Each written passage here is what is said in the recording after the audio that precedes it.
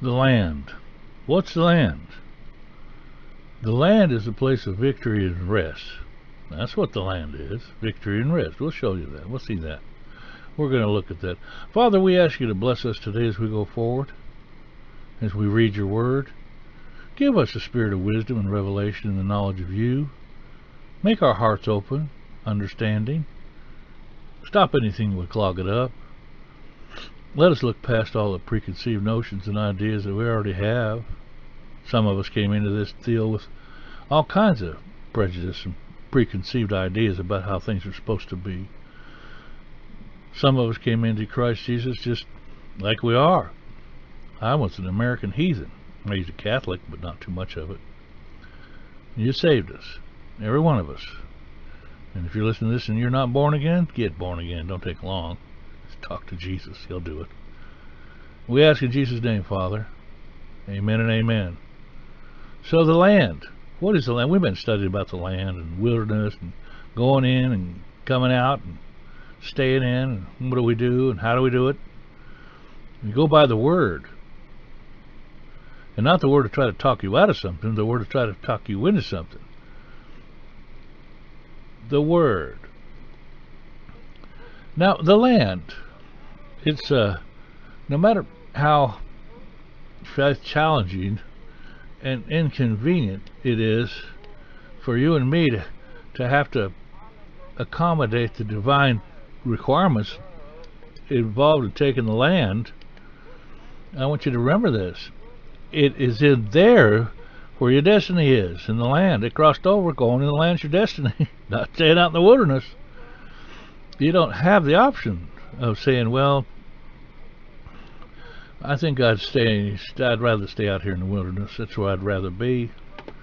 I don't think you have that option. If you stay in the wilderness, you're violating the divine intentions of God. And you're going to finish up a corpse out there in the desert, whatever that may be, whatever it means.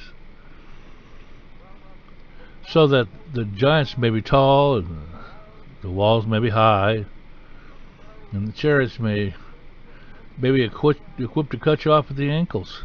You know, you've ever seen those with those swords on the wheels. Cut you right off. But your destiny lies inside there. That's where it lies. That's where the place of your rest. And God's not putting you in there to kill you. That's your property. He made you a bunch of promises. Now, whatever's required of going and getting it, do it. You got a legal requirement to go in and get it. You'll never be fulfilled until you get in there and get it. Your fulfillment is in there. What is that? Your fulfillment. Huh. Now, let's turn to Exodus chapter 23, verse 20. Exodus 23:20. Exodus 23:20. Verse 20 starts out. Let's hear the word of the Lord, okay?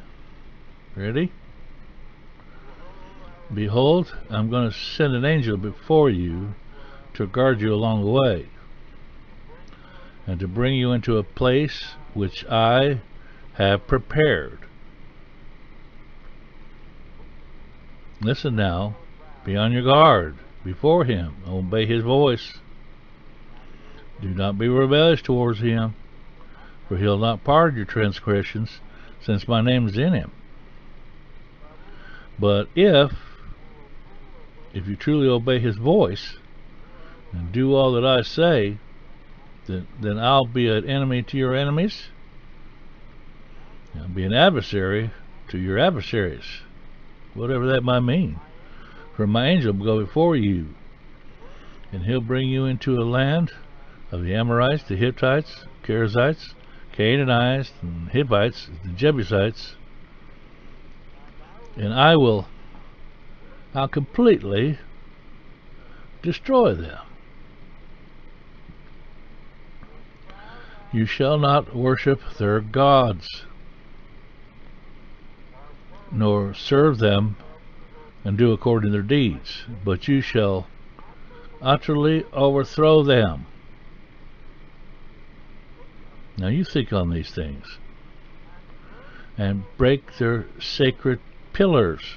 in pieces, tear them up, burn them. But you shall serve the Lord your God, and He will bless your bread and your water. And I'll remove sickness from their midst. There shall be no one with stirring or barren, no miscarriages in your land, Why don't you say my land, our land? Say my land, my land, my land. Say our land. That world out there belongs to us. And I think we're supposed to go get it. That's where we go in the land. Yep. I'll fulfill the number of your days. No premature dying.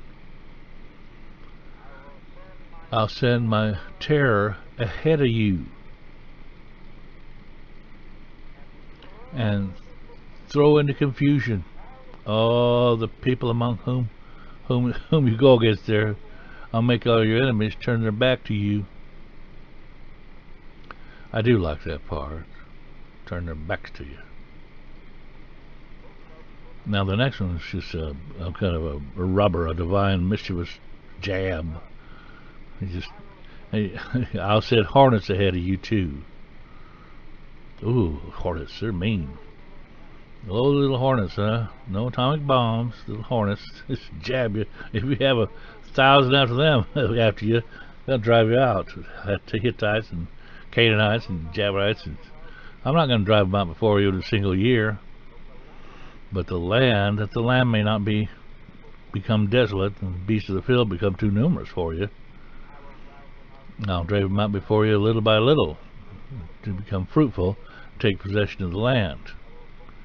And I'll fix your boundaries from the Red Sea to the Sea of the Philistines, from the wilderness to the river Euphrates, for I will deliver the inhabitants of the land into your hand, and you will drive them out before you. Now, the wilderness and the land, the wilderness, that was always something uncultivated in the Jewish language. The land is different. Bit by bit you cultivate the land. You don't let it become wilderness where jackals and wild dogs and everything else eat everything up. But he was bit by bit. He said he'd give it to you. Bit by bit. Now remember that. Bit by bit, little by little. So you'd fill the land up. Takes those people out. Now, he'll give them to us as we drive them out. You shall make no covenant with them now, or with their gods. Don't do it. They shall not live in your land. They're not going to live there, lest they make you sin against me, the Lord said. For you serve their gods, it will surely be a snare to you. No compromise here. The land's a place of victory. If it's a place of victory, it's a place of conflict and battle. Remember that, those of you who are passive. It's also called the place of rest. That's interesting, isn't it? Rest. Rest is not a sensation of activity. I think rest is a contentment in your vocation and what you're doing. You got peace in it. You got rest in it. You're at peace if you're doing what you've been called to do. Whatever that may be, that's your calling. Your grace has been on you. Now let's read the second one. Exodus 34. Exodus 34. Here we go. Verse 10. Then God said, Behold, I'm going to make a covenant. Before all your people I will perform miracles which have not been produced in all the earth. Did you all hear that? Did you read that? Now remember what I said about surprises in my last teachings? God is surprises. He likes to surprise. He's going to dot the landscape with holy surprises and assisted you and me to realize our vocation and potential in the land. He's going to do some tremendous things. He said so. Never been done before. Now never lose the excitement of God's independent right to intervene. Sovereignty. He does. Don't commit yourself to the idea that that you're doomed to a monotonous religious routine, a mess of... God's the ultimate enthusiast here. He's exciting. God's capable of infinite excitement. When you read the Psalms about God going on a journey, and he rides a cloud and takes thunderbolt in his fist and goes shouting across the sky, now think about that. That's the symbolic way of saying God's exciting. That man's wild exciting. Dimsdale Young said an apathetic God would depress the universe. Now, if God got that depressed, it'd depress the universe. Now, he's the source of that in the universe. Have you ever been to church services that were just nasty? I don't mean nastiness. I mean, there's nothing there. It's quiet and shy and no moving and boring and can't wait this to get over with, so forth, so on, so on, so on. That's not God. That's not God. That's why I quit the whole outfit in the very beginning. That wasn't God. I don't care how spooky you might have made it. No, I was a Catholic boy. And that was back then. We had Latin. The services were kind of up and down, on your knees, back and forth, and I went, no, this is not right. This is not right. Now, they've gone through many changes, but still the same thing. Man-made. God's exciting. He's very exciting. Don't ever lose that enthusiasm. Go get him. There are people who have looked at me and said, I've lost my salvation. No, you haven't. You need to stir things up. Stir yourself up. Stir your faith up. How do you do that? Praise the Lord. Worship God. I love you and I worship you and I praise you, Father. Thank you for the wonderful things you said in the Word. I don't care what my life looks like right now. Your Word says I'm healed by Jesus' stripes, that all my needs are supplied according to your riches and glory by Christ Jesus. All things have been given to me that pertain to life and godliness. I have power over all the enemy, over serpents and scorpions, over every one of them, everything. Hallelujah, Father. It's you. It's you. Now, let's stir yourself up. He's exciting. He's an enthusiastic God. He wants you to run with him that way. Now, he says this in Isaiah, the zeal of the Lord of hosts is going to accomplish everything we're talking about. It's that holy enthusiasm, not by might, nor by power, but by that Spirit, says the Lord. It gets into you from him. He's going to use you. He's enthusiastic, but don't do it boring, because you'll just tear people down. He always does abundantly above all that you could ask or think. He makes too much of everything. He's the God of the overflow, the overmuch. He's a philanthropic, magnanimous, prodigal God. He's the God that throws everything over. Too much. He pours over. And when he gave us the Holy Spirit, he didn't dribble it out. He poured it. He poured it out. He didn't dribble it out. All of Jerusalem heard it. They all came running. What is that? They all drunk. No, we're not. How many got born? 5,000 at a time? Too many stars in the ocean. Too much water in the sea. Too many mountains in the range of mountains. Too many blades of grass in the lawn. That's my voice. He's a God of too much. You leave something alone, he just grows and grows and grows. He's the God of the overspill. Back to the old covenant. Covenant saith, my cup runneth over, didn't he? That's why you have so many saucer drinkers. Cup and saucers. They're too lazy to get their own cups, so every time they see a revival, they run around and scoop somebody else's saucer up. Get your own cup. Overflow in that. Overflow in your own cup. Now let's start again at verse 10 again. Behold, I'm going to make a covenant before the land, before all your people. I perform miracles that have not been produced in all the earth, nor among any of the nations. And all the people among you, among who you live, will see the workings of the Lord. For it is a fearful thing that I am going to perform with you. Be sure to observe what I command you this day. Behold, I am going to drive out the Amorites before you, and the Canaanite, Hittite, Perizzite, the Hivite, the Jebusite. Watch yourself, that you make no covenant with them. Don't you make a covenant with the inhabitants of the land which you're going, lest it become a snare to you, snare in the midst.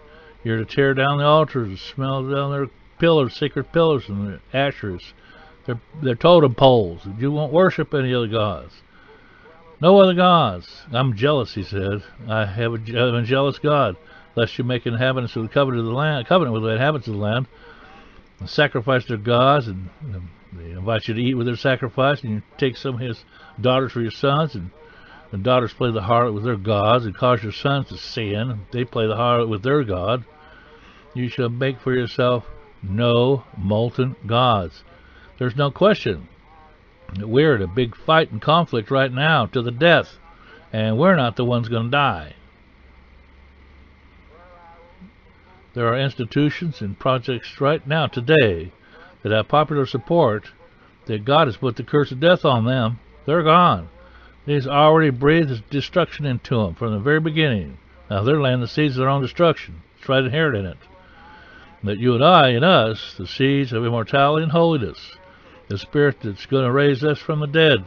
It already raised Jesus from the dead and dwells in us. We already have eternality throbbing within our breasts. Now that thing out there is dead. It's cursed. It's dead. All that you and I are going to do is go in there and bury it. That's our responsibility. And a lot of people don't want to do that. They're just too passive. Numbers chapter 33. Numbers chapter 33. Number 33, let's turn in, verse 50. Then the Lord spoke to Moses in the plains of Moab by the Jordan opposite Jericho, and said, Speak to the sons of Israel and say to them this, And when you cross over the Jordan into the land of Canaan, then you shall drive out the inhabitants of the land from before you, and destroy all their figure stones, and destroy all their molten images, and demolish all their high places too. You shall take possession of the land, and live in it, for I have given the land to you to possess it, and you shall inherit the land by lot according to your families. To the larger you shall give more inheritance, and to the smaller you shall give less inheritance. Wherever the lot falls on them, well, that shall be his. You shall inherit according to the tribes of your families and fathers. But if you do not drive out the inhabitants of the land from before you, then it shall come about that those whom you let remain will become as pricks in your eyes and thorns in your side. They shall trouble you in the land in which you live, and it shall come about that as I plan to do to them, so I will do to you.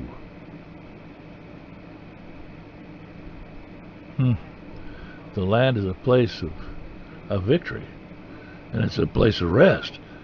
It's a place of fulfillment. Now let me read you this descriptive paragraphs of what I mean. And I don't have time to go into all these points. I'm going to get them in your notebooks if you guys are taking notes. So Israel, the land to Israel, it represented the place that stood opposed to Egypt, the land from which they were delivered from Egypt. It was rest from bondage. It was divinely provided freedoms from weary wandering. It was power over all their enemy. It was a place where God wanted to settle them permanently to realize their true destiny as a theocracy, to experience the outworking of His real in every area of their lives, as individually and corporately. They would utterly eradicate the Canaanites and so remove the contagion of the Canaanite organized behavioral pattern of sin and demonic idolatry, which was all over the land. Get rid of it. Now let me give you a simple proposition on this. If the earth is the Lord's, and we're to disciple the nations, and we're to get the inheritance back, and God has made all of these promises to us, we need to start laying hold of these promises and realizing that God intimidating that force out there that intimidates us, it's already been vitiated and reduced by God sovereignly, and He's waiting for us to get in and take over what He's already prepared. Now, you got to start thinking about that and believing it. You can't just hear it. You got to start believing it. You got to start doing something with it. There's a positive side to our faith and a negative side too. The negative side is we got to stop believing the pessimistic lies that came from the pulpit and teachings and what leaders have taught us about passivity, and you start turning it around. The world that you and I have to start to take over is no more rotten right now than it was Canaan when Israel went into Canaan. It's no more rotten. In a lot of ways it's less, but it's no more. The question about how bad it is doesn't enter at all into this. In the matter of our success in intention, and take it, God said, take it. That's it. Go take the nation. He didn't say go look at it. It's horrible. I don't think we can do it. Well, that's what the 10 said, and that's not good. That's not in discussion right now. God has already, by his sovereign purpose and works and what he did in Christ, God has already he softened the enemy up already for you to take him over. But you don't believe it. We don't believe it. That's why the first generation of Israelites, they didn't go into the land. They believed that God had power to get them out of Egypt, but he had power to give them manna and clothes. But when they took a look what's in the land, they could not believe that the God had done everything up to that point could do what he said he could do. He just sent us out there to kill us. That's what he's doing. No, the faith broke down. You stand out there. Your faith's not supposed to break down. And your faith is not supposed to break down. We hear everything. Get people complaining about everything all day long. Well, you can stand up for what's right. No. Little flock syndrome and the false modesty and the rapture. That's what we've seen that continuously for the last 40 years. I've told people to get into it. Now, there are two options not available to you as a Christian: the rapture and retirement. They're not available for you. They will happen when they happen, and you're never going to retire. And you're probably not going to get raptured out of here like you think you are. You're going to take the land. Now, here we go. Here's some points. It is a place of abundant provision, the land. It's a place for abundant provision, Exodus 3:8. It's a good land, a large land, flowing with out of your innermost being shall flow. It's a land that's flowing, not jerking around, not weird. Flow should become a significant word in your life, in your Christian vocabulary. Flow.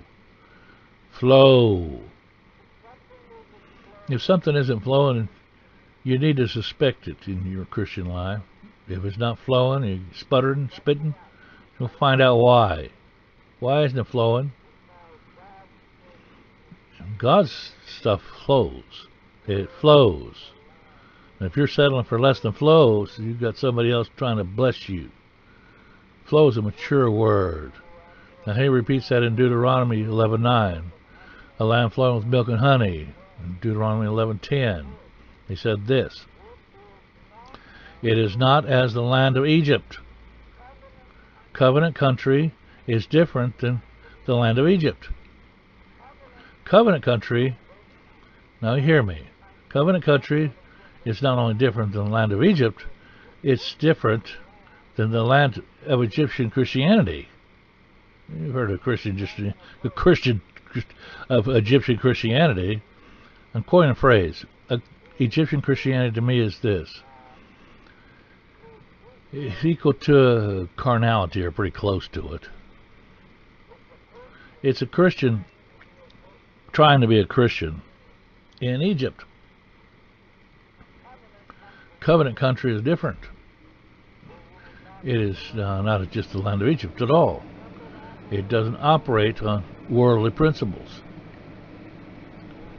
It is not to be run like a worldly corporation.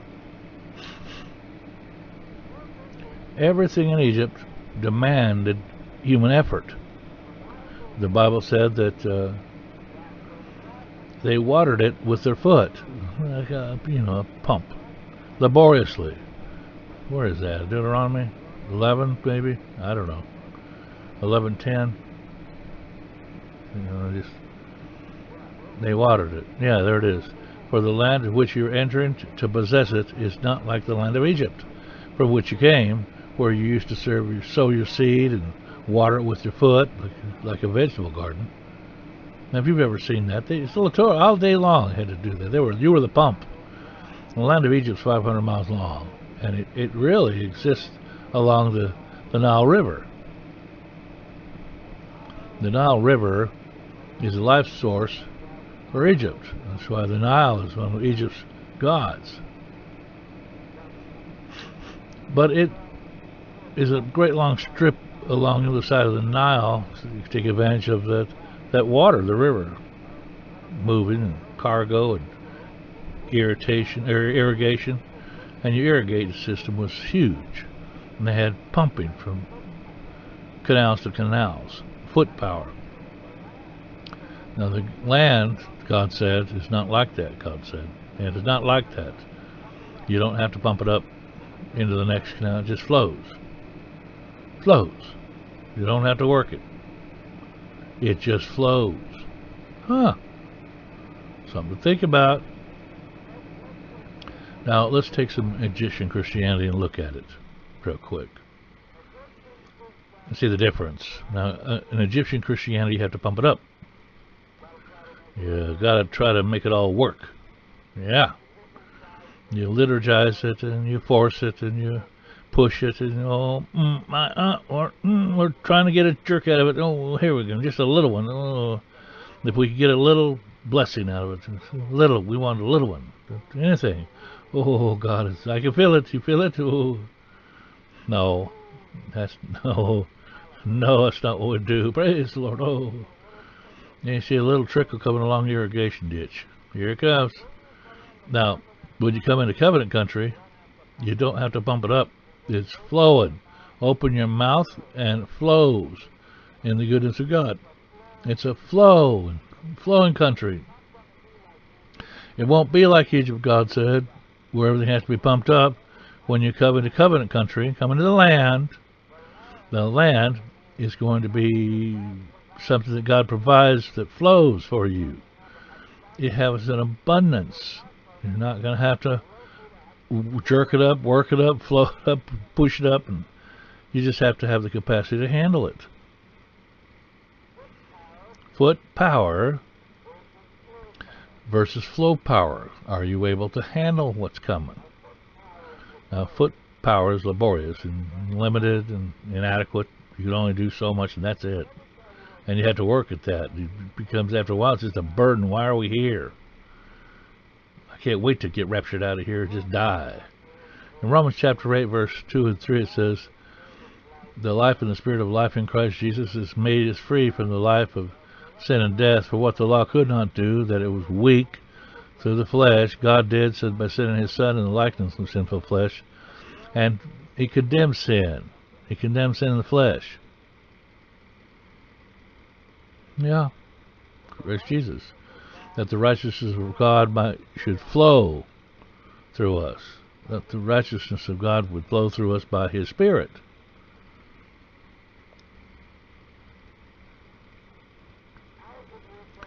Out of your belly shall flow rivers of living water. I want to get this point to you. It's not going to be by a lot of struggling. It's by obeying the Word and flowing in the Spirit. It's not by might nor by power, but by my Spirit, saith the Lord. Understanding that victory is a wonderful thing. Now, it's kind of a ridiculous story I'm going to tell you, but you're walking down the main street and there's a big skyscraper, about 10 stories, 11 stories, and some dumb guy trying to climb up the sheer wall of that skyscraper, his knees all torn up, his fingers torn up, and trousers are ripped up, and bleeding everywhere. Toes of his shoes are scratched up from trying to get up there. They walked up to him and asked him, what are you trying to do? I have an appointment on the 10th floor and I got to get up there. And he's trying to go up that sheer brick wall. And I said, stop, hold, there's an easier way. What? There is? Yeah. It's the law of the elevator. The law of the elevator? What's that? What's an elevator? Come on, let me show you. So I take him inside, and he's all bloody and torn up and scruffed up looking. And I take him in the elevator and put him in it. And I said, okay, where do you want to go? He said, 10th floor. I said, push 10. Reach over there and push 10. He said, really? Yeah, push 10. Is it that easy? It is that easy. Now, that's exactly what I'm talking about to you. You and I we have an appointment on the 10th floor. The land. You know, an awful lot of us, a bunch of us are trying to climb up the sheer walls of that brick. We're struggling and working and sweating, and it's hard, and we're bleeding, torn, and inside the law of the elevator is working. But what the law could not do, that it was weak through the flesh, God did by sending his own Son in the likeness of the flesh.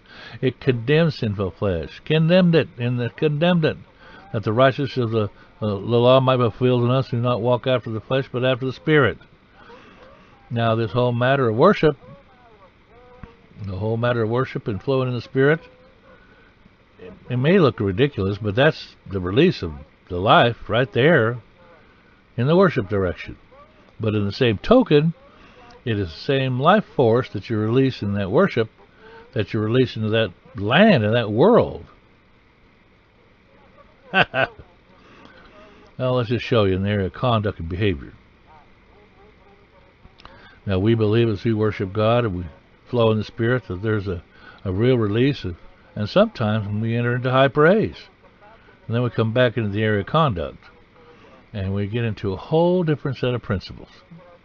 And we get our face all screwed up and wrinkled, and we clutch ourselves and hold ourselves. But the same principle that's involved here is involved here. Worship. Conduct. It's real simple. It's so simple that we can't handle it too good. Boy, Paul said, I speak with tongues more than you all. Now, he was talking to a church where everybody talked in tongues all the time. Corinth. Now, if he talked in tongues more than the rest of them, he might have stayed up nights talking in tongues. Get ahead of those old boys. Now, tongues important? Yeah, tongues are very important. He that speaks with unknown tongues speaks mysteries to God, and no man understands him. He builds up himself, he edifies himself, builds himself up. Now, if you're constantly flowing in the Spirit, moving in the Spirit, speaking to yourself in psalms and hymns and spiritual songs, you're very irritating. You irritate other people. You'll irritate them. You're praying in tongues. They'll think you're nuts.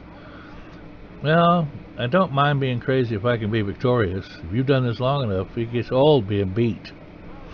Be crazy victorious than plain defeated. It's horrible. Isn't it?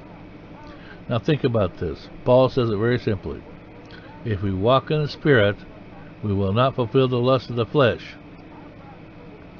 Now I'll guarantee this morning there's a large percentage of us we don't do that. We reverse it. And preachers are largely responsible for it. What have we taught? If you don't do this, you don't do that, you don't do this, you don't do that, then the Lord will bless you by His Spirit. That's not what it says. It's not true after you figure it out finally. Not what it says. If you walk in the Spirit, you shall not fulfill the lust of the flesh. Let's say there's a path in front of us, and one path here, one path to the right.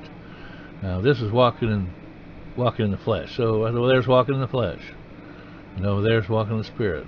Walking in the flesh is sleepless nights, cold sweats, convictions. I've done wrong, blah, blah, blah. Now if you walk in the Spirit, you shall not fulfill the lust of flesh. I'm only one person. I can only be one place at one time. And there are two paths here. So that's the path for self-gratification over there. And this is walking in the Spirit of there. Now, I stand at the place of decision between them both. Flesh or Spirit. What am I supposed to do? Now, what is the good religious Christian thing to do? What's the noble thing to do? What is it? The noble thing to do is to stand here confronting self-gratification and say with courageous conviction, especially religious conviction, I will not do it. I will not do it. I will not walk that way. I won't walk in the flesh. The Bible says I won't do it. I am not going to do it. I refuse to do it. But what do? You do it. That's what you do. You're going to do it. Prohibition is a wonderful thing. It makes you want to do it. It's just what it does. It accelerates that desire. It does. Now, my mother she used to put things away for the winter for us because it was snowing deep. And deer jerky, we loved it, and pine nuts and roasted pine nuts. We had to sit around and crack those and eat those at times. And she'd put them up, and she'd tell everybody, these are all put up here, don't touch them. Now, none of us we weren't even thinking about it until she said something about it. Now it's on everybody's mind. I got to have me some jerky. I'm going to eat me some pine nuts. We're going to do it. And she, oh, so you're being watched now. You know that God's watching you. Whatever. For the next 5 minutes, everybody in the house became atheists. Period. And we all went hunting for that jerky and the pine nuts. Yeah. And you got to stay away from that because God's going to watch us. Hallelujah. Now, one of those types that walk in the Spirit all the time, praise the Lord, hallelujah. It's psalms, they're singing some songs, and you talk to them, they say, glory to God, hallelujah. They're walking in the Spirit. They're not going to fulfill the lust of the flesh because they're walking in the Spirit. And they're irritating. They've irritated me, but they're walking in the Spirit. And I've learned from them, and I learned how to do it. I learned how to speak in tongues and songs and spiritual songs. These people, I used to think, they're not very deep. They're just praising the Lord. They're irritating. They're not deep like us, like you and me. We're philosophical. We're into Jean-Paul Sartre and Shriver and Watchman Nee and all the other Christian mystics that seem to solve all the biological drives and the spiritual heredity factors. No, and these people are just praising the Lord, but they're walking in victory in everything. We're deep and defeated. No. They're simple people. Praise the Lord. Hallelujah. Hallelujah. They have an interpretation from God about everything all the time. God's done everything. All we have to do now is praise the Lord. You make a noise unto God, that's all you can do. Now, that sounds slightly superficial to some people, I know. And hallelujah. And it's the Holy Spirit, the executive agent of the Trinity. He wants to make me victorious, and he wants to bring the entire community into the land, to fill this world up with his presence and his ways, with education, educational excellence, no lying, economic accuracy, political integrity, all of it. It runs through mankind. You don't become some kind of religious weirdo. This is our land. It should be set up that way. No lying, no cheating. Do what the Word said to do. That's what he said to do. Take the land. Show them and disciple them. That doesn't mean to make a bunch of religious weird people. No. Each one has their own special gift and giftings. God calls everybody to different things. Not everybody's apostles and prophets and teachers. No, they're truck drivers and politicians and teachers. Things that need to be. Now, I don't want to be unkind to people that are having all kinds of struggles and things. It comes. I watch healing, I watch finances, I watch things with Christians, and I knew they were walking the way they should be, but they're not coming out. They had some problems. They had problems with it individually. Now, I think corporately, you'll start to experience healing and prosperity, in my feeling, when we get our act together corporately. Now, recognize that we're the community that's going to have to govern the earth. You're not waiting for Jesus to come back to take over, because he's not going to take over the earth like that. Is that right? Now, I'm going to stop right here. The land, flowing with milk and honey. There's a strong distinction that people are going to have to make between the land is when Jesus comes back, or we're going to the land of heaven. We'll go to heaven, that's the land. God made it very clear what the land was and how you're going to get there. Now, we're going to have a big problem with the corporate part. That's the problem that needs to be taken care of. I think on an individual basis you can walk into the land. Oh yeah, because you can walk with Jesus in doing everything he told you to do. You do your part. Now, I know that will lead into the corporate aspect of it as well. If you could only do your part. You can't do Jim's or Mary's part. You can only do yours. Now, when Jim and Mary don't want to do theirs, then they're not going to join into the corporate part, are they? And they won't end up doing their individual part. They end up falling as corpses out in the wilderness, whatever that may be. I've seen a lot of good people, a lot of good Christians, a lot of good folks die off early because they would not go in. They're good people. They wouldn't go in to do their prosperity part, do the part that they were supposed to do, whatever they might have been, and it would prosper and bring them into a place of peace. They were always in discontent because they wouldn't do it. And as a prophet, as walking as a prophet, what I had for many years, I would know quite often what they were supposed to be doing. But it wasn't my place to go tell them. It wasn't my place to just go, thus saith the Lord, you're supposed to be doing this. What are you doing that for? That was few and far between. They did happen, but it's few and far between. Often God would use me to verify something He told them to do, to lead them into doing things, certain things. You don't have to feel it to do it. You just go do it. My father told me to mow the lawn. I didn't have to feel it. You got to mow the lawn. He may not have felt like doing it at all. It doesn't matter. He had authority. He was buttering my bread and feeding me and taking care of groceries and so forth and so on. And that was all right. I could have said, well, you brought me into this world. You have to do it. That don't work that way. Honor, obedience, do what you're told to do. There's always good to come out of that. But your peace and rest will not come unless you walk in the land. Go into the land. Father, we thank you for this teaching. We ask you to bless people, help people understand it. I didn't teach it real good, but Lord, your word's true. We thank you in Jesus' name. This is Mike. Jesus is Lord. We'll see you next time.